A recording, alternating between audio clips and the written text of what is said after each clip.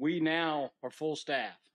As you noticed in the budget last year, we didn't ask for any additional deputies because several board members says, why are you asking for deputies when you can't even fill the ones you got, which make total sense to me. But in years past, we've always asked for 2 investigators and 2 deputies. But I want to take small steps, and that's why I'm going to ask for 2 deputies. I don't know that I can fill those 2 deputies positions, but I'm going to try. Currently, right now, I don't know of any other department that's full staff. And there's some reasons why we are full staff. And that's because of you guys and what you've done. Your commitment to public safety has made a tremendous difference for the Carolina Sheriff's Office. I've written down some things that y'all have done, like the public safety pay plan. That has made us competitive with other surrounding jurisdictions.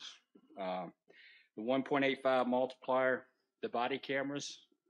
One of the deputies came up today to Mr. Thomas and thanked him for the body cameras because they really wanted those, and they're excited about having those body cameras. So, but the most important thing that happened, which I didn't foresee happening, was when we had the county picnic and we invited all the board members. Mr. Forehand, Mr. Seeley, and Mr. Thomas came to the county picnic and mingled with the deputies. That was the single most important impact for morale for my department that we ever had. And I didn't see that coming, but for you guys to come out and spend the time with them in a picnic made all the difference in the world.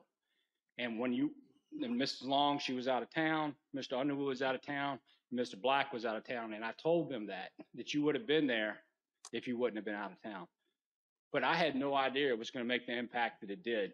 So I say that, not only is this a great place to work for the citizens of Caroline, as I say that is because those guys that work the road, and they know other deputies and other agencies. I've been pulling from Spotsylvania. I've been pulling from Hanover. You know, we've never done that in the past. But really the most compelling element to that is the deputies themselves. They're talking to guys that they graduated with at different academies and saying, hey, you need to come to Caroline.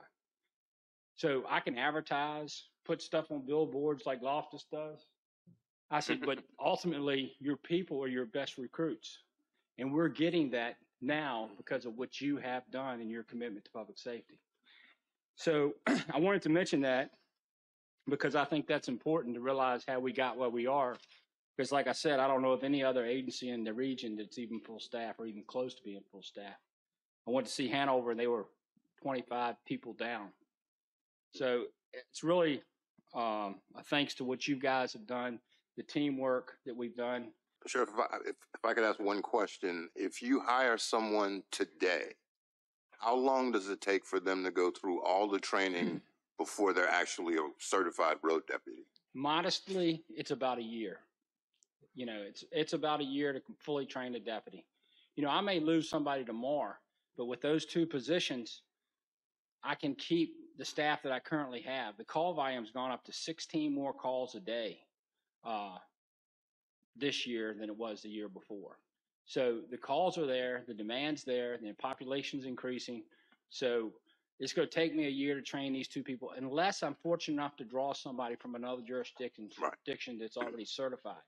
Okay. But these positions and these monies that you're looking at, I wouldn't hire until October. I think the money's in there where it takes me a certain process that I got to go through background investigation, polygraphs, you know, all the typical stuff you have to do. So these monies wouldn't come in effect for the new 2 deputy positions until October. So I'm hoping that I can move forward with that. Any other questions? I'm sorry. Let's see if the board has questions. Mr. Forehand? I don't mean to put you on the spot, but go ahead. I'm kind of on the spot myself. No. Why now and not 3 months ago? Well, the reason is because when I talked to several board members, they said, why do you keep asking for deputies positions when you can't even fill the ones you got? And I totally agree with that. We were 14 deputies down at one time, 14. That's huge. I mean, it was a great impact on call response and everything else. So I didn't put it in the budget this year. I understand that reasoning. Hey, if you can't fill them, why are you going to give you more positions that you're still not going to fill? Sure. So I didn't put them in the budget this year. That's just where I went. You know, no, I totally agree. Our budget just started 30 days ago. Yeah. And it's like, wow. And I just started this position 8 months ago, and I didn't have any idea that I would fill those 6 positions that were vacant when I took on as sheriff in 8 months. Fair enough. Yep.